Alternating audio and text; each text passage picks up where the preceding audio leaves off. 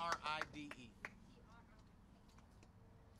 We're going to have Khalid come up and speak from Pillars of the Community.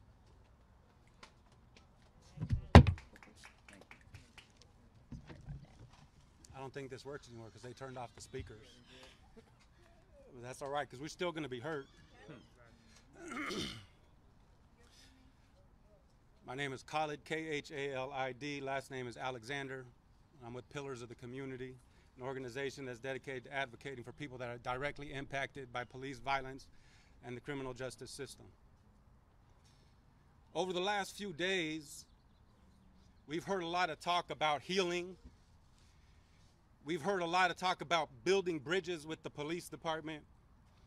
We've heard a lot of talk about violence, and we've heard a lot of talk about oppression and how La Mesa has been destroyed by outsiders.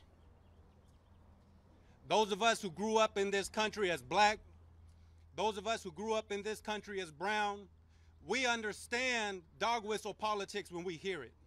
We understand when you say outsiders came into La Mesa, what you mean is these Negroes and these Mexicans are coming into our neighborhood and they're trying to tell us what to do. It was asked, why was La Mesa with ground zero? Like it was a war zone. It wasn't no goddamn war zone. Come on, Khalid. A bank burned. The same banks that benefited off houses that were stolen, houses that were repossessed by people in La Mesa, by people in San Diego, by people all over this country. And you got people out here with their fake crocodile tears talking about, I'm so sad about my community. What about our community?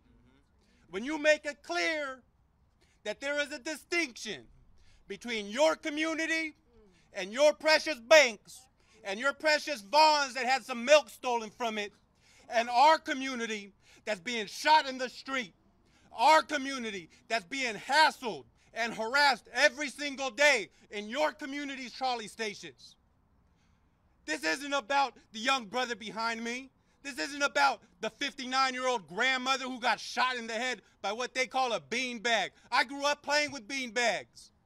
There wasn't no damn beanbag that hit her in the head. There was no damn beanbag that put her in the hospital.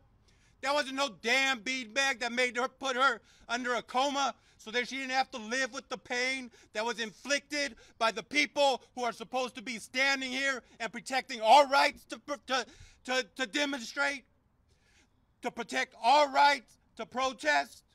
And then they want to say, where did the violence come from?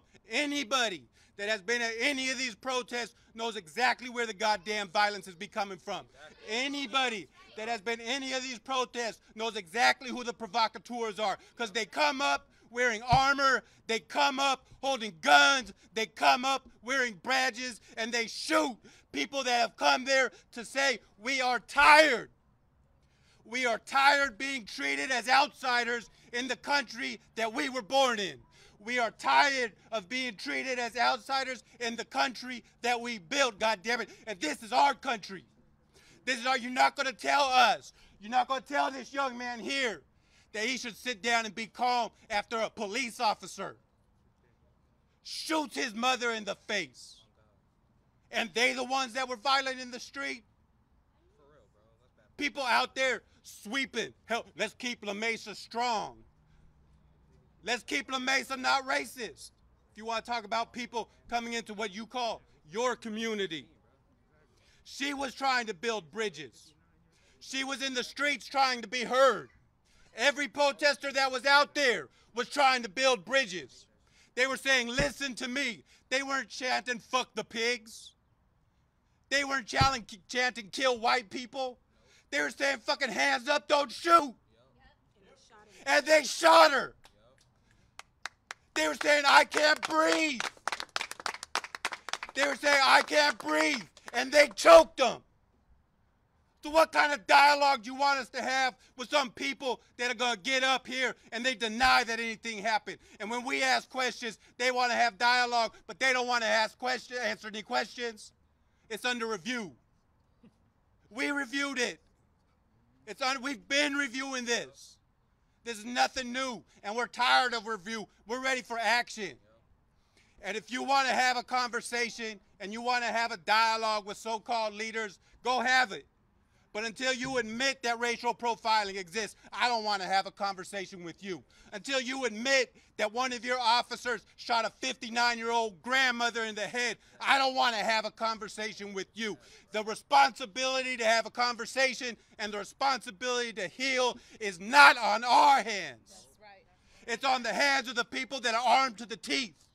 It's on the hands of the people that go to trainings of how to kill black men, how to kill Mexican men, how to kill black women, how to kill Mexican women. That's not on our hands. They have something to answer for. We don't. And I'm a Muslim. I believe in justice. I don't believe in crime. I believe in justice. And I know that when the oppressed are oppressed, the blood is on everybody's hand. It's not just the pig's hands. It's not just the police's hands. It's on everybody who waited till this moment, who waited till your goddamn bank was burnt down, the symbol, the real symbol of your country, who waited until the symbol of your country was burnt down to all of a sudden have your little crocodile tears and talk about my community. My community is falling apart. Until they say racial profiling is a reality, how do you negotiate with that? Until you say that you apologize and you're sorry for the wrong that your officers caused and the violence that your police officers caused that get paid with our taxes. How do you negotiate with that? We're not interested in sham negotiations. We want to see action. The mother of these men wants to see action. She wasn't in those streets singing Kumbaya. She was mad because she knows exactly